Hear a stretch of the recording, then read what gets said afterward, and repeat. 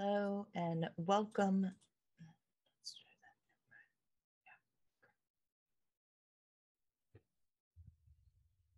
that. Hello and welcome to Chapter 12, the lecture on presentations. This is going to be important for your final project as you are expected to do a presentation either via recording in a video or live in class. So let's go ahead and get started. We're going to talk about planning and organizing, composing, preparing it, how to rehearse, how to present, and how to go about organizing a group type presentation. So presentations, first you need to understand your audience and how formal your presentation needs to be. So plan for your audience. Is it the proper topic? Do I need graphic aids? What is the location, the time? And we're going to talk a minute about stage fright too. So how are we going to determine how to organize and compose, prepare those outlines, notes, appearance, how to rehearse, how to present with confidence, and again, how to organize in a group. So for a presentation, the higher up the corporate ladder you move, the more likely you are to present and have to be expected to give presentations, either face-to-face or electronically through Zoom, especially nowadays.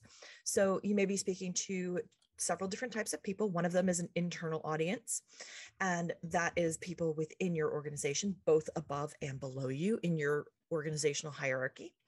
And it could be an external audience, which that could be suppliers, vendors, customers, the public. It could just be basically anybody. So you may also be expected to do spontaneous, informal presentations. Those are going to occur when someone says, hey, come talk to us about X, Y, and Z. You're not going to have any time to prepare or rehearse. A formal presentation, on the other hand, that's going to be planned in advance, rehearsed. You're going to have things like a podium, a smart board, a projector, microphones, all the bells and whistles. So formal presentations are usually going to often include distributed information from the speaker, such as samples, flyers, or even multimedia. So when you're planning, first, analyze your audience. The planning stage is going to be essential. So develop a topic that is appropriate for your audience, create graphic aids, assess the location. Where is this happening? Is it electronic? Is it in person? If you have the ability to visit the location ahead of time, I encourage you to do that. Plan your time accordingly and anticipate and plan to handle stage fright. It happens to all of us. We all get stage fright. But let's go ahead and start with the audience. So who is your audience? What is their role? How many people are going to be there? What is your audience expectations? What multimedia do they expect? And what do they know about the topic? So in order to connect with your listeners, you need to know who they are. So these types of questions are going to help you assess your audience. Now, let's look at the topic. Most speakers are given a topic or they're said, hey, talk about this. So for an example, you might be asked to present something on a written document that you've done, such as a progress report, like we've talked about in previous slides. A lot of times, especially if you are the author of a report or one of the authors, there is a good high possibility that you will be asked to present on the information that is included in that document. Now, when you look at graphic aids, let's be real. Audiences are only going to get, maybe if you're lucky, 25% of what you're actually saying. So the way that you increase the comprehension of your audience is to use graphics. Everybody likes pretty graphics, pretty colors. So you can use these to clarify ideas, highlight important information, help audiences see, not just hear the message. And when we're talking about graphic aids, a PowerPoint presentation is a graphic aid. Don't clutter your PowerPoint presentations with a lot of words. Too many words on a specific slide, and I say that as I have a slide up that has a lot of words, is going to basically tune out your audience. I do attempt to make these a little bit better, but unfortunately for graphic aids, for some reason, it got wordy. So when you're choosing your graphic aids, what is your important information? What is the complex or difficult to understand information? This might be helped to make it easier to understand with a graphic. What statistics or figures are particularly important? Are you showing a trend? All you want to see is that upward trend? Throw that graph on the screen. Then finally ask yourself how to best to illustrate. So different types that you can use flip charts and transparencies. Those are for the old folk in us. You can use PowerPoint and multimedia slides, videos, audio, dry erase boards, handouts, physical objects, or photographs. So for physical objects, you may have been in a class before where you've passed around an example of something and everyone got to touch it and kind of look at it closely. That's a good graphical aid. The other thing, again, photographs. You can combine these. You can put several of these within a slide deck. So don't feel like you need to use one and only one type of graphical aid. So guidelines, make the graphics large enough for everyone to see. There might be people sitting in the very back of the audience. That's usually me. And you want them to be able to see the graphic just as easily as the person in the front. Don't crowd numbers or images. Make sure that it is easily seen. You don't want to put too much on one. Attractive design counts, but the message is more important. Consider handouts. Now, when you do a handout, your audience usually can keep them. So make sure you're not putting anything on a handout that you wouldn't want the audience to take with them. Understand the requirements of the software used to create graphical aids. What are your limitations? What can you do? What can't you do? When you have a location, there are several things you need to look for. Do you have a podium? Is there a table for handouts? What are you looking for? Will you be standing in front of the audience? Are you sitting with them? Are you sitting with another speaker? What does it look like? Is the stage elevated? Can you walk around? I have a tendency to wander when I actually lecture. So it makes Zoom recordings really difficult. But how large is the room? Does the sound carry? Do you need a microphone? I prefer not to use a microphone unless I absolutely need one. Is audiovisual equipment already there? Is it compatible with your computer? So for example, say you need to tap into an HDMI and you happen to have a Mac computer. That is going to be on you to bring the converter. It's not on the audiovisual guys. Ask me how I know, personal experience. Are you going to have internet access, or do you need to make sure you have hard copies on your hard drive before you get there? Is someone going to introduce you? Is someone going to be helping you with equipment, flipping through your slides? Or are you going to be doing everything yourself? So there's a lot of tools and things out there that do help with things like that. You've got those auto slide advancers that have the little button that you can hold. I've got one of those as well for when I do lectures and talks. So they're super cheap. So it makes you more professional and more prepared. Some audience considerations. Is it going to be difficult for your audience to find the location?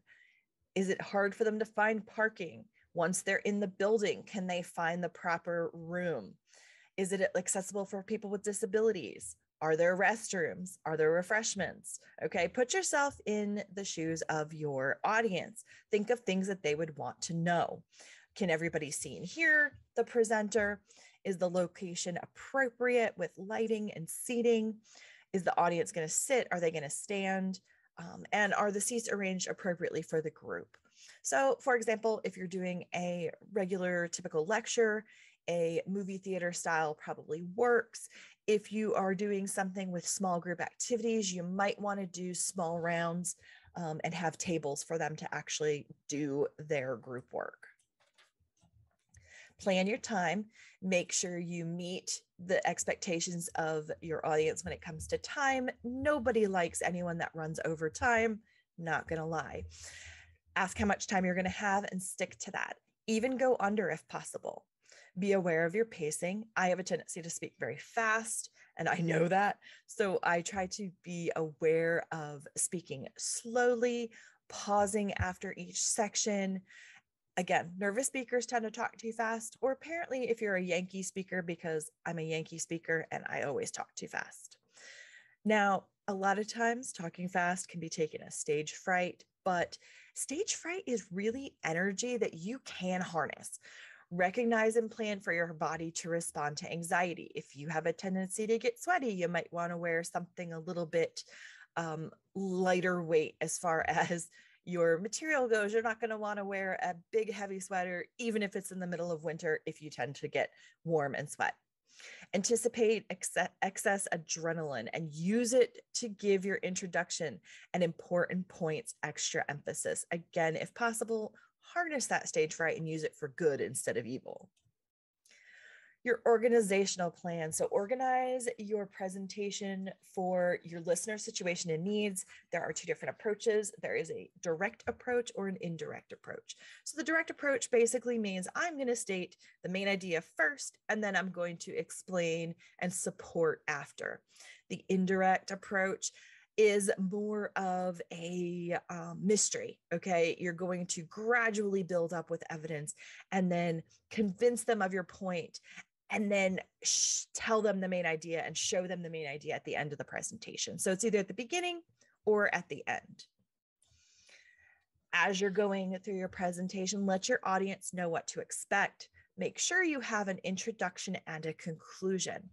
Listeners remember first and last, so always reiterate the important points at the end in your conclusion as you wrap up. In your introduction, a direct quote is a great way to start an introduction. Start with a rhetorical question, which is a question that really you're not asking to be answered. Start with facts or statistics that might be surprising. Start with a statement and then disprove that statement. When you get to a conclusion, summarize those key points, have a call to action. It also signals your audience that you are wrapping up your presentation, and it gives a good solid ending to it. Now, we talked about the beginning and the end. Let's talk about the middle. So address with the audience with the words you and your early and often. You are speaking to a group of humans. So you want to speak to the group as if you're speaking to an individual. Use familiar words. Define words that you're not sure if your audience will know. Use simple sentences. Give the listeners the information they want and need, and explain why you're giving it and why it's relevant. Emphasize your main point. Repeat, restate essential ideas. Emphasis, repetition, those are going to be what is going to help you. That's what's going to stay in your audience's mind. They say that repeating things at least 3 times is the best way to get someone to remember something. Announce transitions. So we're going to move on to this next topic. Great transition. Answer questions you think that they're going to be likely to ask. Another thing I like to do is if I am actually repeating a presentation or a lecture, I go ahead and incorporate the questions that were asked the previous time I presented. And finally, stay within your time limits. Again, we've all been on the receiving end. No one likes lectures, presentations, anything to run late. So outlines and notes. Your goal is an informal conversational style of presentation. Use an outline or notes to get yourself prepared, but still remember, you want it to be kind of, on the conversational tone. You don't want to be reading off of those outlines or notes. So a lot of times you can generate an outline or notes using PowerPoint does it, index cards, or even sheets of paper. But be careful. If you're going to write notes, don't write out complete sentences, phrases, or something that you're going to want to read directly from. Prepare neat notes, write big words, and use lots of white space. Structure notes uniformly, bulleted lists, numbered lists, outline, something that you can easily follow. If you're using cards, write only one idea on each card or even one word on each card. Number your note cards because you know what? If you don't, you're going to drop them. Just telling you. And use outlines and notes to spark your memory. So I very rarely use outlines or notes. If I do, typically it is a single word or something. I will use a Sharpie on a piece of paper and I will write it quite large so I can see it from far away. And all I'm doing is I'm reminding myself, talk about this other topic. I'll just put them on there just so I don't forget the topics. And again, it doesn't look like a paragraph. It doesn't look like anything that you would maybe expect it to be as far as a speaker's notes, but That's usually what I use. Now, personal appearance does have a big impact on the way that someone is going to receive your message. I don't know if you've ever seen that episode of Bob's Burgers where Bob actually puts on a suit and people treat him completely different. Well, unfortunately, that's true.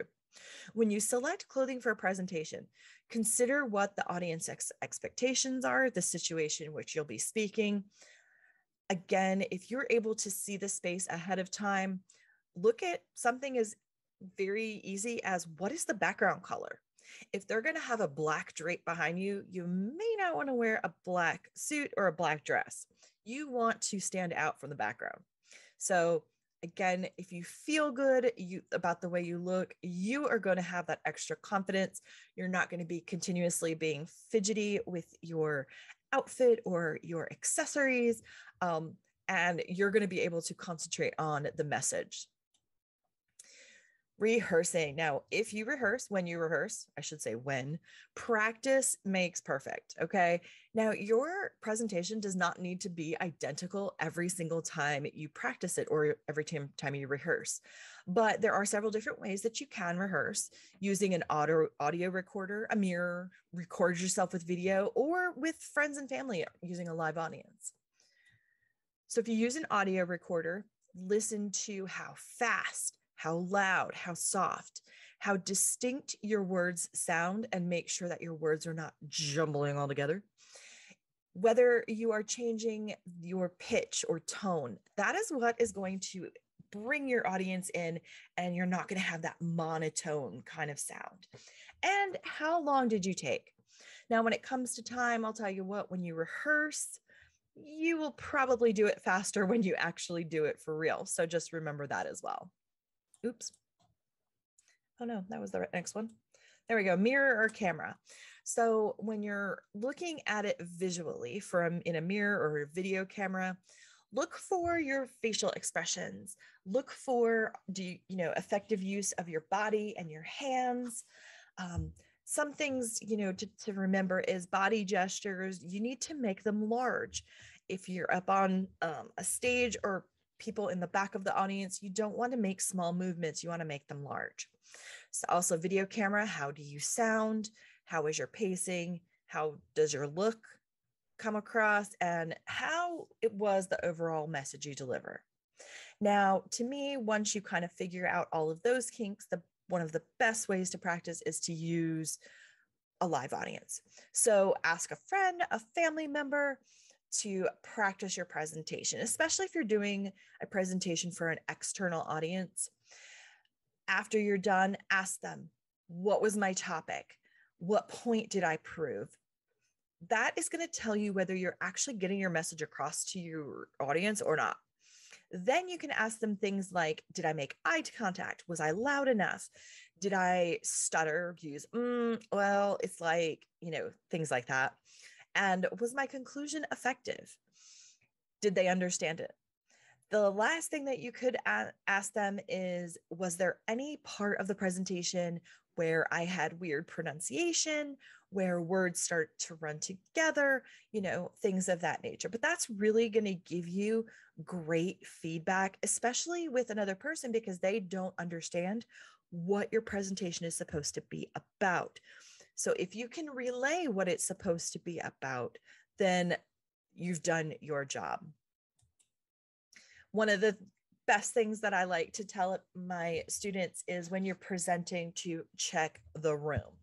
And I don't mean check the attitude of the room. I mean, get there early for your presentation, make sure everything works, make sure your audience is going to be comfortable, check the seating, the lighting, check the temperature. I know that's not something you would usually talk about, but a lot of times rooms will run either cold or hot, so check the temperature. And finally, definitely check your equipment and your graphic aid. So assume, because more than likely than not, you're not going to be able to hook up directly to the equipment. So make sure you have all of the bits and bobs that you might need just in case something goes wrong. Delivering the message, use appropriate facial expressions, maintain eye contact with various members of your audience, Explain every graphic and why it is up there. Post or distribute handouts only when you want the audience to use them or to read them, or more than likely to take them. So you wouldn't want to put company secrets or anything like that on a handout. Consult your notes as an outline. You don't want to read directly from them. Continue to talk even if something goes wrong. It'll get fixed eventually. Remember that your audience wants you to succeed. They want to understand the information. They want you to do well. And always at the end, I try to give a good 5 or 10 minutes, depending upon how long the presentation was, to allow the audience to ask questions.